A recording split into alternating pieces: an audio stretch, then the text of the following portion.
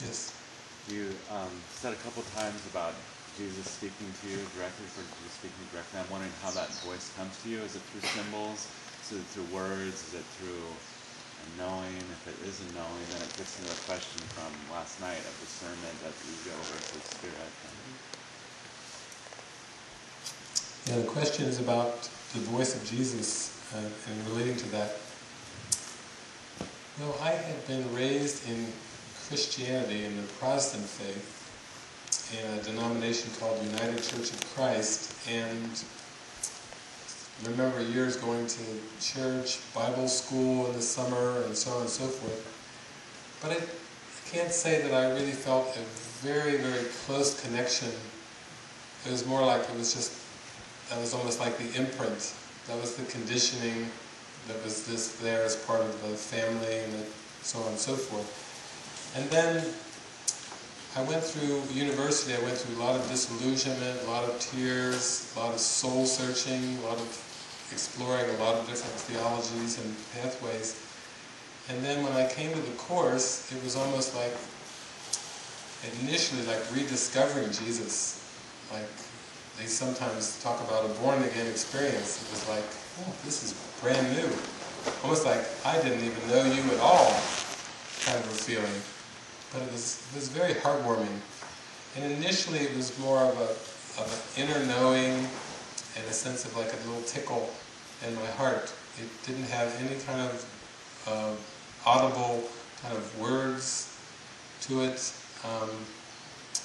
Occasionally I would think that I maybe would hear a word of comfort, but I couldn't tell whether that was just me, the ego, just throwing in a word, almost like a little affirmation or something, or it was the presence. And then I immersed myself into A Course in Miracles. I just kind of like, for, like I say, around 2.5 years, I was reading it for about 8 hours a day. And through that immersion process of just like, I wasn't reading any other books, I wasn't even looking at newspaper or magazine, I was just like opening the book like an oracle and letting it answer questions for me, and then getting excited and very passionate about the answers and go into it that way. That went on for about 2.5 years, and then it wasn't like a, as Helen Schuckman has said, it wasn't like an audible voice, but it was like this clear stream of thoughts that was very distinctive, and it had a presence with it. It was very calm, and a sense of certainty. Like this stream of thoughts was something that I really knew that would do me no good to question. Like this stream of thoughts was reflecting a state of really true knowing, with absolute certainty. And it was so friendly too. It was like a friendly feeling with it. And then I just started to follow what it would ask me to do. And it was very specific. It wasn't like, all is love and la-da-da-da-da-da-da. It wasn't like that at all. It was, you know, do this, pay back this loan, call so-and-so, go here, you forgot your keys, turn right. You know, it was extremely specific.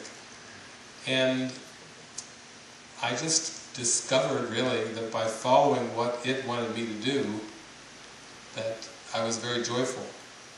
And it was very specific too. Sometimes when it would talk about Course in Miracles teachings from the Bible, the Apostles, Course in Miracles teachers even, it would be giving me this running commentary.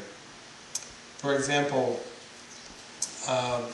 like in the late 1980s, it said, you know, we're going traveling. And I said, oh, okay, I don't know how that's going to work. And we would go, and I would go around. I took trips up to the Foundation for A Course in Miracles. It was then in Roscoe, New York, in the Catskill Mountains. And I would go sit there quietly and be at a workshop, for example, with Ken Wapnick. And while Ken was teaching, I was getting a commentary on the teaching in my mind. It was just saying, that's a good point, remember this, and in any places where there was additional commentary was necessary, for clarification, like on level confusion or different areas where I had questions. It was like a back and forth. It was like a running commentary. Then when I would get out of the workshop, it's almost like a Jesus Muzak channel or something. It's like, oh my God. It's like, so then we're on the Jesus channel. It was like songs that would be inspiring. We said Mozart, took down the music, and August Rush, and on and on. So a lot of time I wasn't like pondering questions of the universe, or I wasn't wondering about things in the world. I was just relaxing, and then I would get this beautiful music, angelic music that would come in, which I felt was also from Jesus, very much inspired. And so thus began my work with the Course, in the sense that people have said to me, who in the Course in Miracles community has been your teacher? And I didn't have one. I mean, I had this connection with Jesus in my mind, telling me very specifically what to do, where to go. And it wasn't like I really had a lot of resistance to it. Like with Helen Schuckman, she had enormous resistance to that voice. He would have to say, what I told you was this, what you wrote was that, now go back. It was a very slow, tedious process of 7 years. I pretty much loosened from my self-concept of academia, of even wanting to be a Course in Miracles teacher, or having a Course in Miracles career, or any of that stuff. And so I really didn't have a lot of resistance to what he was guiding me to do.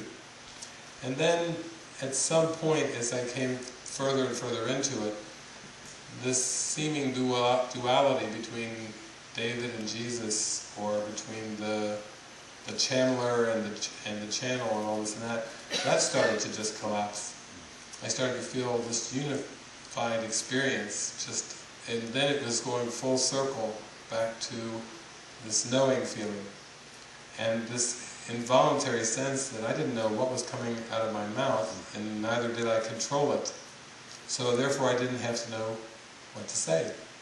Oh, that's comforting. And very much like Wayne Dyer, just show up and boom, it just comes. But there's no sense of what am I going to talk about, what will the topic be, it's just very involuntary.